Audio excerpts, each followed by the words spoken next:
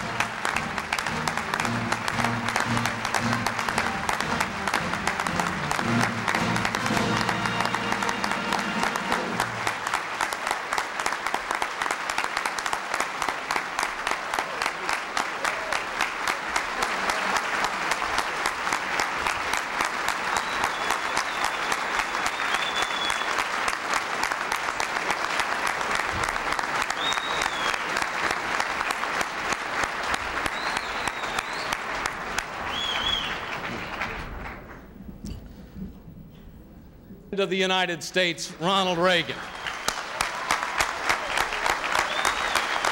bless you, Mr. President. You're just what this country needed. You sure are. Great to have you.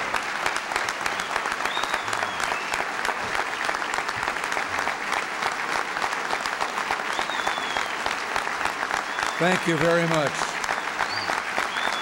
Thank you.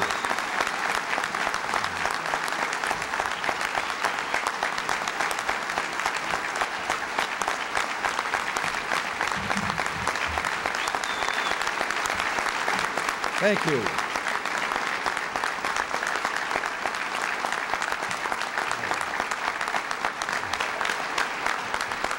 Thanks very much.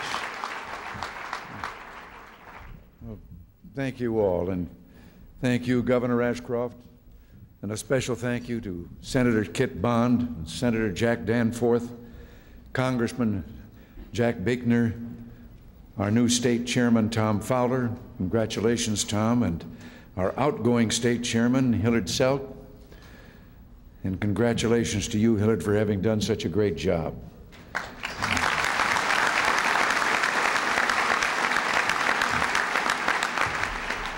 And let me also say that a friend of mine asked me to pass on a hello to his brother, Bucky Bush.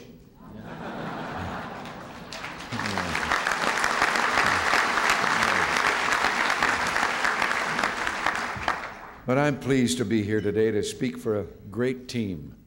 Our Republican candidates running here in Missouri this year, including Governor John Ashcroft, Senator Jack Danforth, our Republican congressional delegation, and since as Vice President, he's already President of the Senate, for President George Bush.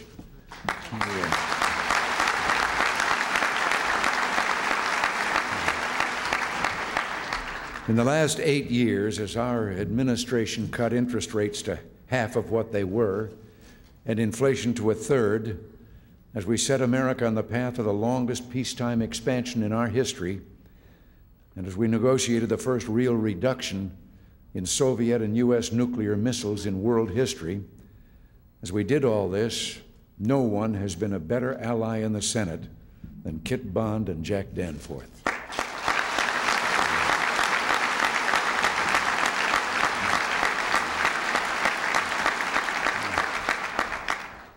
And as we've worked to restore a respect for basics in American education, mastery of fundamental skills, respect for bedrock moral values, and emphasis on achievement, no governor has done more to blaze the trail than Governor John Ashcroft.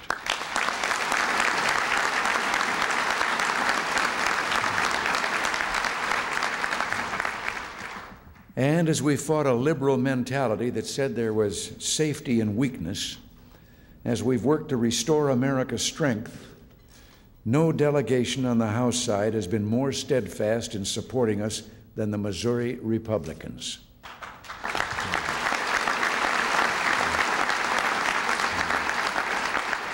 I only wish we had a few more of them.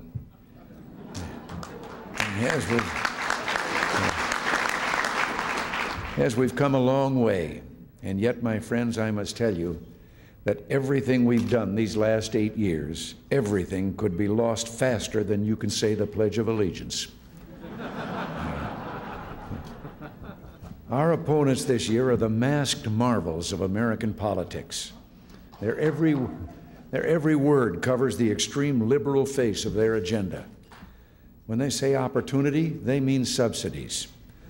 When they say closing the deficit, they mean raising taxes.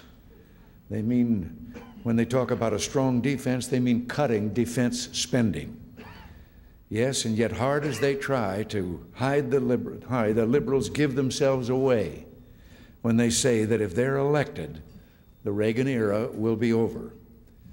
What do you suppose they mean?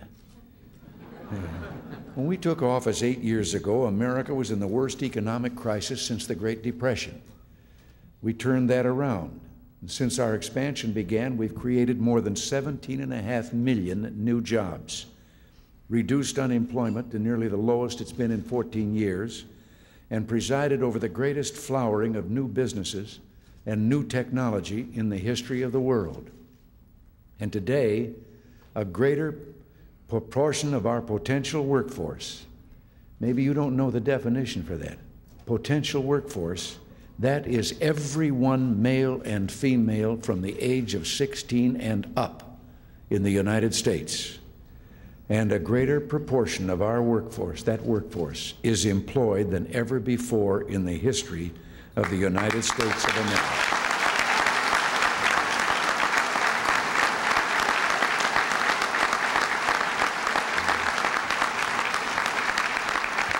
When you think about how many people are in the younger levels of that potential pool are still getting an education and so forth, and then stop to think that almost 2/3 of that whole pool is today employed here in the United States.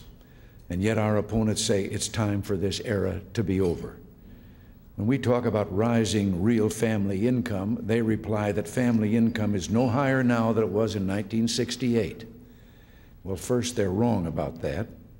By our best measurement, it's 18% higher today than it was 20 years ago. But still, it's a strange thing for them to bring up. After all, do they really want us to remind people that between 1977 and 1981, I don't know why I picked those years, the after-inflation income of the typical American family fell by almost 7%.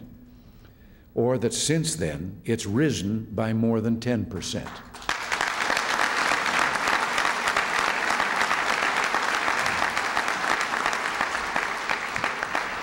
They dismiss our accomplishments in education. And again, that's strange. Do they really want to remind Americans that when they last controlled the House, the Senate, and the White House, the SAT scores, those scores for proving qualification to get into college, fell steadily?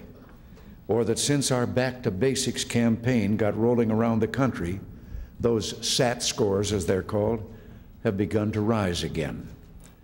And let me add, we won't be satisfied until they're back where they were at their peak and still going up. They deride our war on drugs. Stranger still, you wouldn't think they'd want us to remember that during the last liberal administration, the Justice Department started to lose interest in narcotics cases. Each year, it brought fewer cases, and convictions were down by 1/3 in their last year in office. Well, since we took charge, federal narcotics convictions have more than doubled, and while the number of drug users soared during the last administration, it's dropping now, and earlier this year, we got the best news of all. High school students are saying no to drugs, including cocaine, like never before.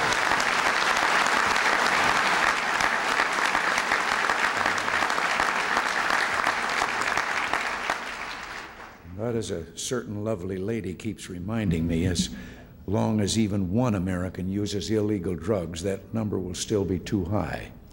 Incidentally, maybe I could tell you a little story that you might not know. That whole movement of just say no to drugs, that started when Nancy was speaking to a group of school children out in Oakland, California. And a little girl stood up and said, well, what do we do? What do we say when someone offers us drugs? And Nancy said, just say no. And today there are over 12,000 Just Say No clubs in the schools across America.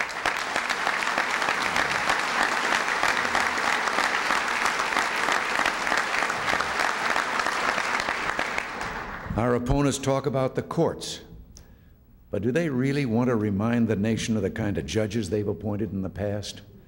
Or that we've worked to place on the bench judges and justices who are not just concerned about the rights of criminals, but also about those of the victims of crime? And our opponents talk about competitiveness.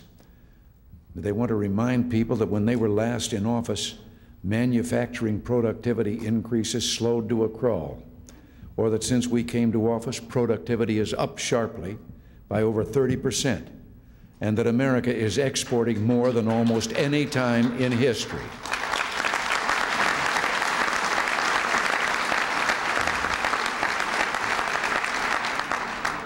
As I announced earlier today, the Department of Commerce released the latest trade figures early this morning. I know that they've made Jack Danforth, who's been one of the Senate's leaders in helping us open up international markets, very happy. Yes, in July, the trade balance dropped like a stone. So far this year, it's down nearly 1/5 from the same period last year.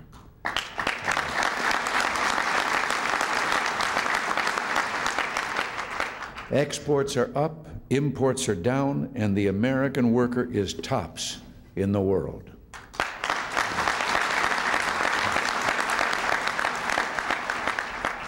Now, this year, the liberal opposition has fielded candidates who don't know left from center.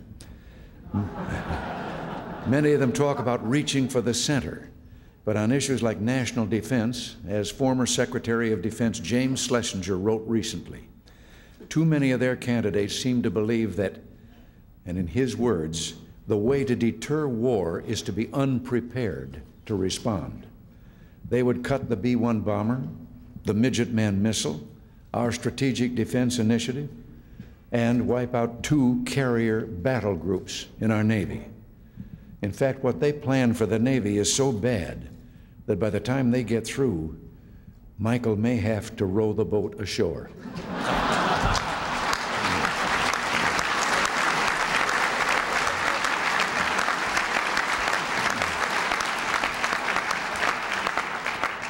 So you tell me, when the liberals try to tell the American people they won't raise taxes, but fail to mention the new spending programs they've promised every liberal special interest group in Washington, are we going to stand by and let them get away with it? When the liberal leadership tried to portray themselves as the newly ordained champions of law and order, but forgets that they have to mention that they've given a virtual veto power over the Supreme Court appointments to fellow liberals like the Civil Liberties Union, are we going to stand by and let them get away with it? No. When the liberal leadership tried to tell the American people that they're the party of peace, but forgets to admit they jeopardized the chance for peace and tried to tie my hands in arms negotiations by favoring a nuclear freeze, cutting defense, and gutting SDI, are we going to let them get away with it? No! I thought you might object. I wonder how they believe that we got where we've gotten in the 3 summit meetings with the General Secretary of the Soviet Union if it wasn't by strengthening our defense and making it plain that we would continue to do so as long as it was necessary to remain that powerful.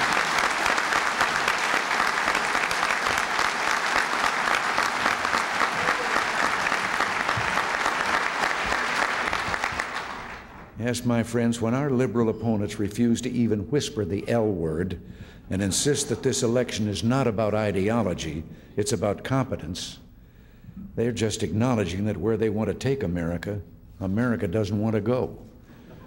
They know as well as you do, as well as our nation does, that the one issue, the only issue that will matter after Inauguration Day is the issue of direction. Will we re-elect peace and prosperity, or will we play truth or consequences with trenchcoat liberals? Oh.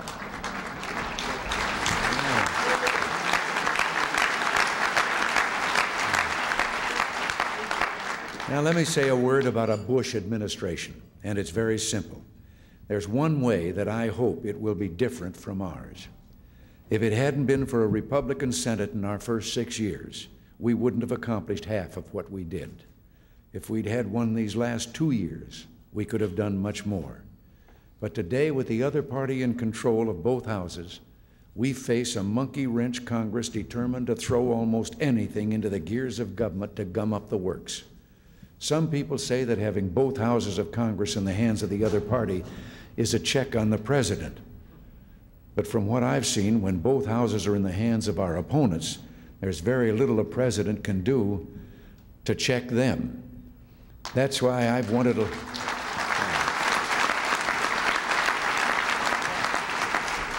That's why I've wanted a line-item veto to help the president rein in Congress.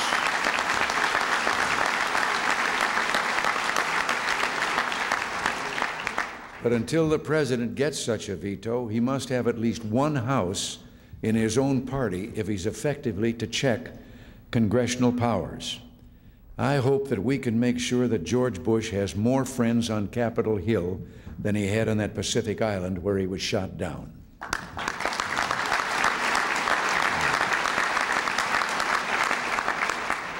You know, if you do know some people, and I know some that really honestly think that the Congress being the way it is, that that's a part of our checks and balances. The people nationwide elect a president, the only office that and vice president elected by the entire public. But then they turn around and let a Congress come in that is pledged not to let the elected president do the things he said he was going to do and for which he was elected. And if it's checks and balances, isn't it funny that in the last 56 years, 52 of those years, the Congress, or the House of Representatives, has been Democratic. And 46 of those years, they've had both houses of the Congress. I had that 6 that I mentioned. Now, isn't it strange? The only Republican president in these 56 years who had a Republican Congress was Eisenhower for 2 of his 8 years. But the Democrats have had a Democratic Congress, the Democrat presidents, for 34 years out of this period. Or they've had the presidency for 34 years. They've had a Democratic Congress for 32. Harry Truman had 2 years of Republicans, never got over it. Well, there's no better way to start helping George Bush in the way that I said than to return Jack Danforth to the United States Senate.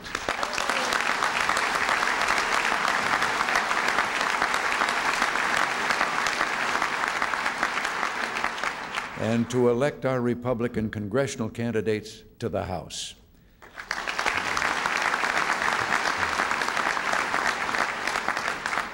Now, nothing would please me more than for President Bush to have on Inauguration Day gift a Republican Congress.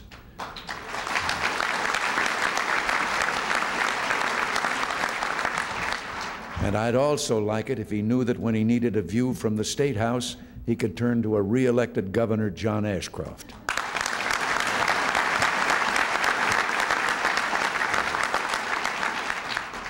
Your slogan here is, Missouri is a must, and it is.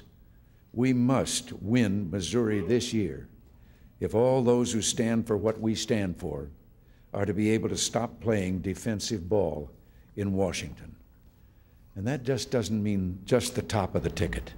It means Governor Ashcroft. It means Senator Danforth. It means our congressional candidates, every one. So here's my request to you.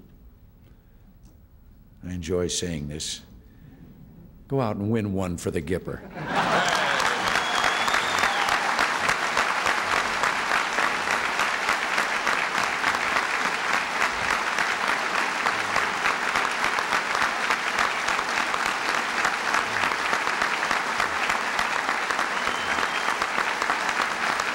Thank you very much. Thank you very much, God bless you all, and now I have to go back to Washington before it gets in more trouble while we're gone. Thank you.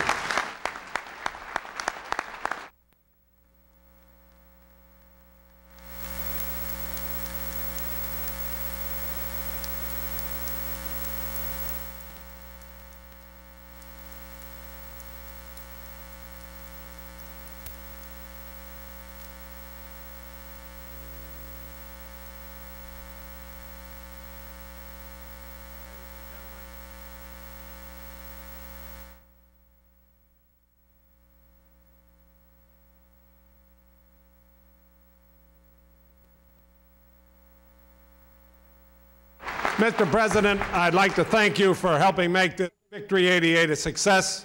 We've raised more than $500,000 with the help of all these people to finance the Republican president, vice president, and our Republican slate here in the state of Missouri. I'm privileged, and I want to do it because it's a personal thing. I want to thank you personally for everything you've done in the last 8 years, and I know everyone in this room would like to salute you once more as a great president and an outstanding American.